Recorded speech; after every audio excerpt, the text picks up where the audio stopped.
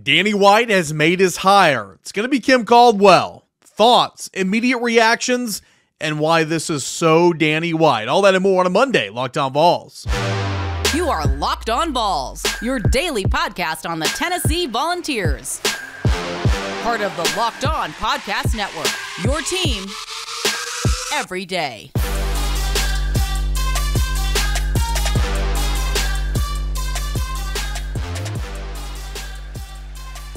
Hey, good Monday morning, everybody. Welcome to Locked On Vols. We're a part of Locked On Podcast Network, where it is your team every single day. I'm your host, Cain. Appreciate you guys for being here. Appreciate LinkedIn for being a part of the show. You can post your job for free at linkedin.com/LockedOnCollege. Terms and conditions do apply. Got a fun show coming up today. We're going to react. Let's get some raw reactions here to the news of the hiring of Kim Caldwell, the Lady Vols basketball program head coach. We'll get into that here in a matter of seconds. Spring football update in segment 2 and get you guys caught up on what you missed over the weekend. Tennessee winning on the Plains at Auburn. Series win for the first time since 2005. Every day you're getting to the show without you. Thanks so much for making Locked On Vols your first listen, your first watch. You can download, follow, subscribe, all that for free wherever you get your podcast. So, initial thoughts on Kim Caldwell being tabbed as the Lady Vols basketball coach. Now, my first thought was, man, where there's smoke, there's usually a fire. And how many, there was no real reports, if you will, not many at least, coming out saying that, hey, Kim Caldwell is going to be the hire, but there's a lot of, hey, Kim Caldwell is kind of emerging. She's interviewing.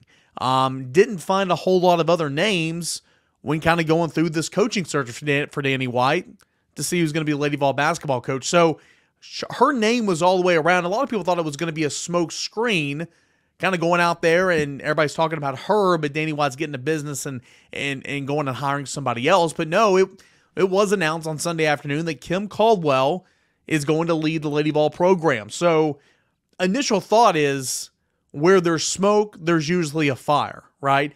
Second initial thought, boy, oh boy, is this a Danny White hire? Is this a Danny White hire? Why? Well, I'll tell you why. Kim Caldwell, coming over from Marshall, where she spent one season as a Division I head coach. It was a really, really good one. 17-1 in Sun Belt Conference play, Sun Belt Coach of the Year. She improved a team that went 17-14 and 9-9 in conference play from a year ago before she got there to 26-7 in her one season at Marshall. Marshall was the regular season Sun Belt champs and the tournament champs. Okay, she took them to an NCAA tournament. Now they got blown out by Virginia Tech, 92-49 in that 4-12 seed matchup.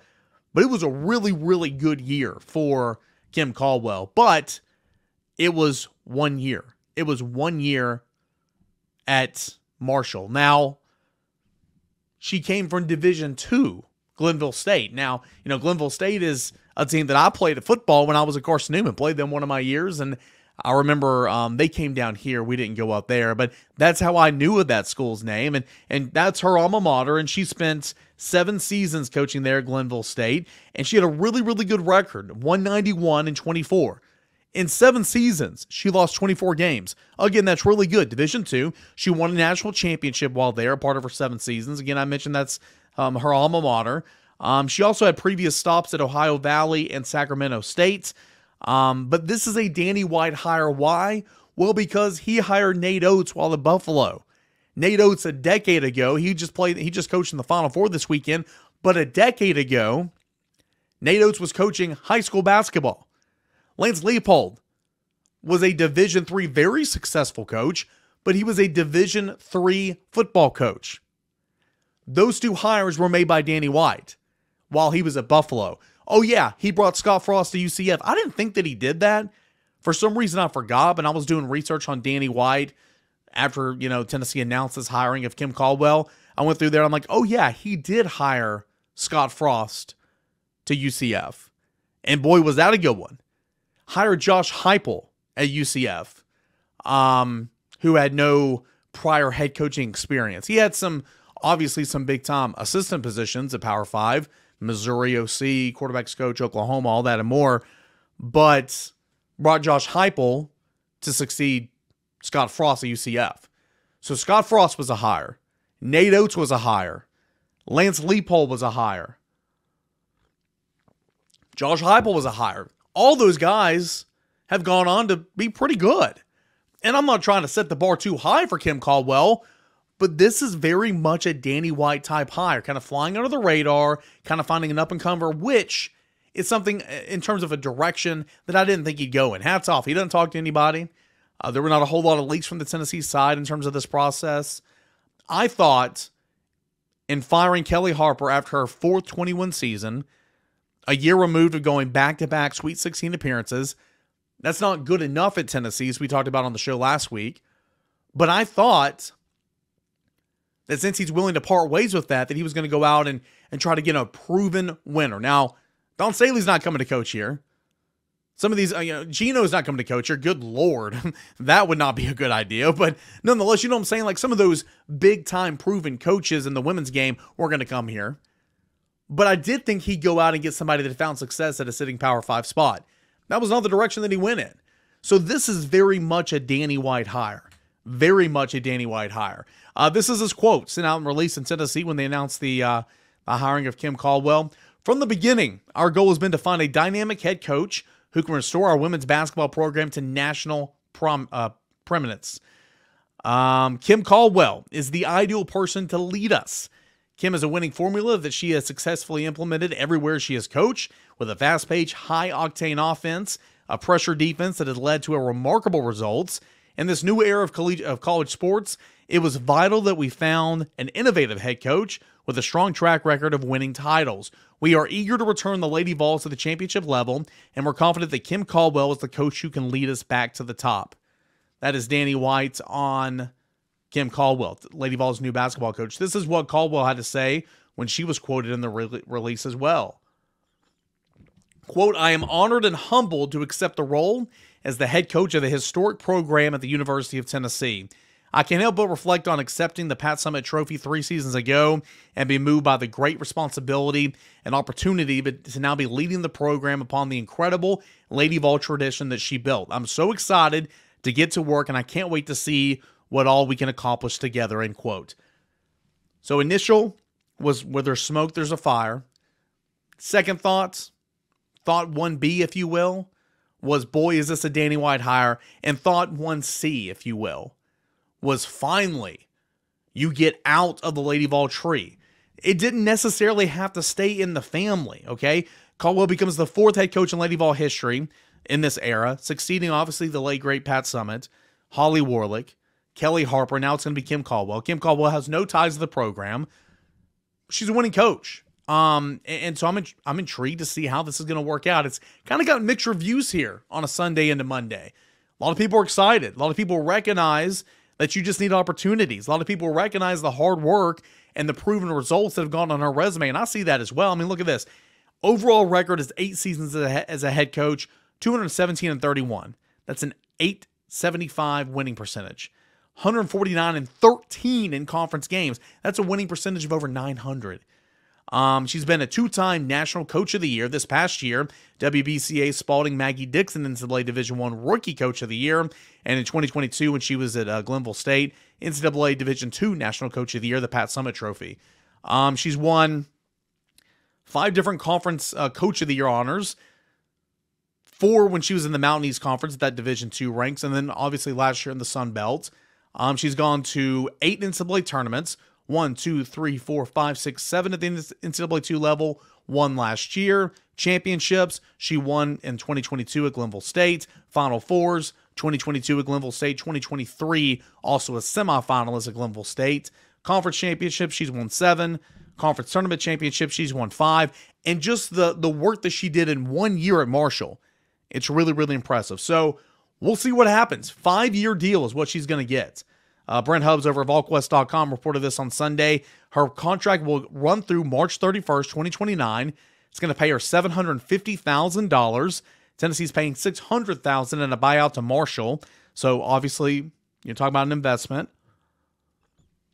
Within her contract, Caldwell will receive incentives of $60,000 for winning the SEC regular season, $30,000 for winning the SEC tournament, $25,000 for making the women's NCAA tournament, and $400,000 for winning a national championship. So your new head coach of the Tennessee Lady Vols basketball team is Kim Caldwell.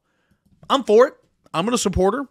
I'm intrigued to see how this plays out because, again, as I continue to say, this is a Danny White hire.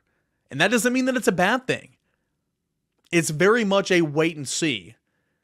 The Lance Leipold experiment was very much wait and see. Look what he's doing now. Nate Oats, very much wait and see. Literally 10 years ago, coaching high school basketball. Very much wait and see. He just coached in the Final Four. Scott Frost, wait and see. Of course, it didn't work out at Nebraska. He's already been fired.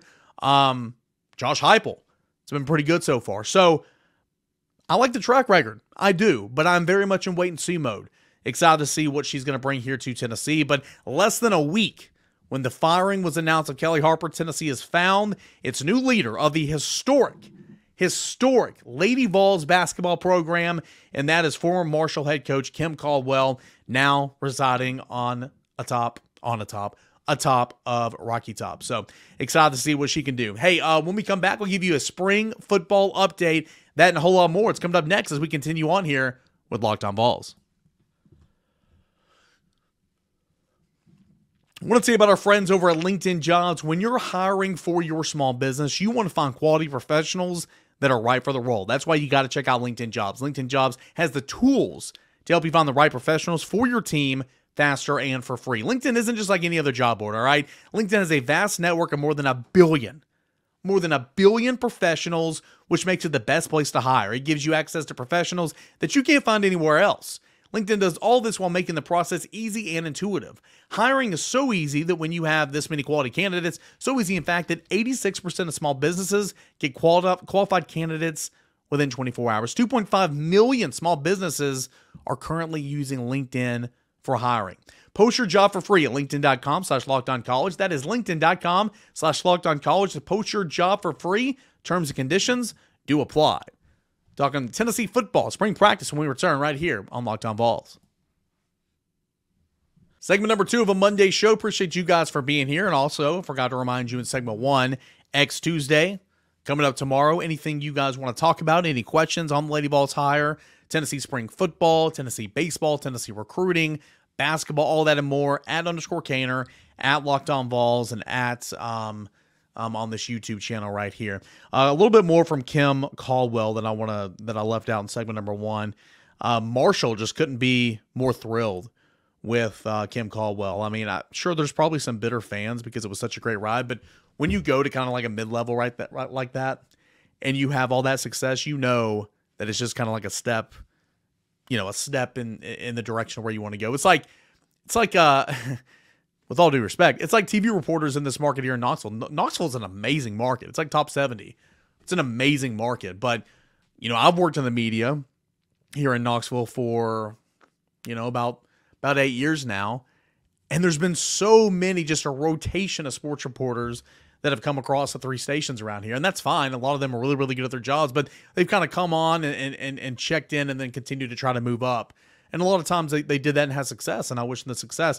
But like when you go and take a job and you have the success that you do at a place like Marshall, you know it's not going to be for long. So sure, there's probably some bitter fans, but also Marshall is like just so thrilled for. This is what the Marshall women's basketball team tweeted Sunday afternoon. With great appreciation, the most historic season of program history, outright Sun Belt champions, record number of program victories, first NCAA tournament appearance since 1997. Thank you, Coach Kim. And Kim Caldwell just returning the love. I love this team and this community so much. Thank you. This is some stats from my buddy Osborne from earlier in the day. If I can scroll back and find it. Let's see here. Again, won a Division II Natty at Glenville State in West Virginia, which is no easy task. Won the Sun Belt regular season and tournament championship her lone year in Marshall. Marshall ranked, this is the one I wanted. Marshall ranked 4th in the nation in scoring offense and led the nation with nearly 32 attempted three-pointers a game. Hello. That'll get you excited, right? 81st in three-point field goal percentage, which you want that stat to be a little bit better, but if you're averaging 32 threes a game, I mean, you take 81% or 81 in the country, I guess, and then shot 33% from 3 as a team. So yeah, a couple of stats there from her 1 year at Marshall, and that's of course Lady Vols' new head coach Kim Caldwell. My dad told me he watches, and he pours into the comment section. I'm like, Dad, stay out of the comment section. A lot of trolls in there, and apparently somebody was upset because I take a drink of my coffee. And I guess you can hear it, and I do apologize. That's not as professional as I like for it to be. But when you're, by the way, how the pipes sound today? Pretty good, right? Much improved. When you're working through a lost voice, you do what you got to do. So I thought that was really funny that somebody was getting aggravated about that. All right, on to a spring practice update. Not a huge update, okay? I mean, again, it is amazing to me how different basketball coaches are to football coaches. I mean, football coaches, they think they created the sport of football, okay? Nobody has ever run the option, the speed option. Nobody has ever thrown passes in red zone drills to the end zone. Can't film it, can't take pictures. I'm making fun of Tennessee and its coaching staff right now, but let me be clear. It's not just Tennessee and this coaching staff. It's all over the country. It's just hilarious. So my point is this, and my point of being a little rude here on a Monday morning, we don't get to pick up on a lot of things when we go. We get to see some things, and I'm going to tell you what I get to see, but we get to see them stretch. We get to see defense. Somebody was getting on me the other day about how there's not many defensive notes. Guys, we see them do turnover circuits for the entirety of the time we're there. It's really hard to pick up some notes on what you see at practice when they're literally just doing ball drills and turnover circuits. It just kind of is what it is, but it feels like Josh Heupel is really pleased with where his team is right now. Just knowing that what he inherited, and now kind of 3 years later, 21 math, 3 years later, heading into his fourth season, kind of where you are, it's just night and day. And you kind of got that from him when he spoke after the second scrimmage at Neyland Thursday night on a chilly night at Neyland. Feels like he likes where this roster is. Biggest question remaining for me is running back. How does Deshaun Bishop, who Josh Heupel mentioned by name after the second scrimmage and was bragging on him a lot, how does Deshaun Bishop finish this spring? How does Khalifa Keith finish this spring? Because, as we know and as we talked about, that will determine if Tennessee's going to go after and find somebody in the transfer portal. We'll have to see. Sounds like Deshaun Bishop had his best outing as a member of this football team Thursday night in that scrimmage. Can he continue to carry it over and be counted on for Tennessee when they get Peyton Lewis back, the true freshman, when they get him going, I guess. And then, of course, Cam Seldon when they eventually get him back. All these guys to be kind of behind Cam Seldon. I'm intrigued. I've mentioned his name a couple of times, but I really do think Jalen McMurray has been a really nice, pleasant surprise. The cornerback transfer from Temple. Because in the secondary, we talk about Jacoby Thomas, MTSU. We talk about Jamal McCoy from Oregon State, but we don't ever really talk about Jalen McMurray. Feels like he's been the most consistent, which is what Willie Martinez said last week, and it sounds like he had a really good scrimmage on Thursday night as well. A lot of veterans, I don't want to say shut down, but a lot of veterans are not practicing right now or doing very little. Of course, they've been really smart with Keenan Peely, who's had a really good spring. They've been smart with Dylan Sampson, but he's been out there. They've been smart with Cooper Mays. Cooper Mays didn't scrimmage, and he's hardly out there anymore in terms of practice when we're there. John Campbell has been missing some time here lately. Jackson Lampley, who I'm not saying that they're like shutting these guys down. I mean, there's some nagging injuries, and for a guy like Jackson Lampley, he needs to be out there because he's trying to earn a starting position. But he didn't scrimmage the other night, and he missed practice on Saturday as well, at least when we were out there. So you look at that offensive line, and boy, it is makeshift to the max. Like the starting offensive line we were out there on Saturday was like, and I'm sure it looked like this in the scrimmage on Thursday night, like Vice and Lang at center. Okay. Because Campbell is out, Dane Davis flipping over to play one of the tackles. So he's playing right tackle, Lance Hurt at left tackle. Feel good about your tackles. But you've got like Sham at guard. You've got like Aiden Bustle stepping up playing some guard. I mean, it's William Satterwhite's in there. I mean, it's very new. Larry Johnson's over there at tackle, and it's a good thing. But it just shows that you really have a depth issue. It's a good thing right now because they're getting every rep they can possibly get.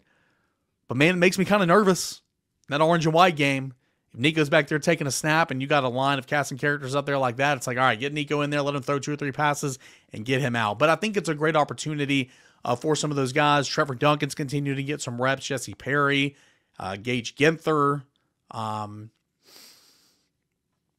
those guys getting a lot of reps at offensive tackle right now. And so that's a good thing. But yeah, it's kind of, you're kind of seeing now the depth issues, but the only way you can create some depth is to allow these guys to play a little bit. Dante Thornton, I was hanging around, we went and had the viewing period Saturday morning, and then I went back and did some of my work, and we're just kind of sitting around, waiting for media after practice, and we hear everybody just scream and shout, and they're getting turned up a little bit. Asked somebody after practice kind of what that was. It was Dante Thornton making another play. Dante Thornton has had such a good spring. And again, I said this on the VolQuest 2-minute drill last week. And I think I said this on the show, kind of what it looked like when you brought in Chris Brazzell was you brought in the replacement for Dante Thornton. But Dante Thornton this spring has said, no, not so fast. I'm confident. I'm a year in the system. I'm healthy. Watch me work. And boy, has he worked. So again, kind of all this, there's not really an update, but they are in the final week of spring practice. They're gonna practice on Tuesday morning, on Thursday morning. They'll walk through on Friday, and then they'll have the orange and white game. And I think that a lot of veterans are being very selective in terms of the coaching staff being selective with their veterans on how much they can kind of do. But I want to make sure that all these guys are getting a lot of reps, a lot of work, these young guys, and trying to create some depth and answer some of these questions heading into the second transfer portal window that's set to open next week. I think Josh Heupel, I think Willie Martinez, I think Tim Banks really happy and pleased with where the secondary is right now. New look secondary. Josh Heupel said that it's athletic, it's quicker. They knew they needed to address it, and they did. So it's about seeing all those pieces kind of come together and seeing what it looks like in August. So anyway, that's kind of a jumbled notes that I'm like reading on my notepad here of where Tennessee football is in spring practice right now. Where's Tennessee baseball? It's cruising. I'll tell you why. A series victory, the third in a row, the first series victory on the road at Auburn since 2005. How did Tennessee do it? I'll tell you that in a moment as we continue on with a Monday Locked On Vols.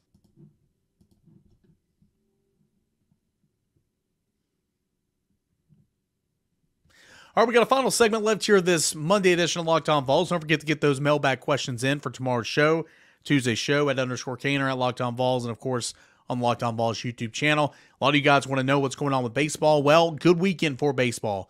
As I mentioned in the tease, first series win at Auburn on the Plains since 2005. On Saturday's game, it was the first win at Plainsman Park since game 1 of the series at Auburn in 2016. It's been a house of horrors for Tennessee, and it certainly felt that way on Friday night when Tennessee jumped out to a 3-0 lead and then trailed 5-3 at the end of the first inning in Friday to begin the series.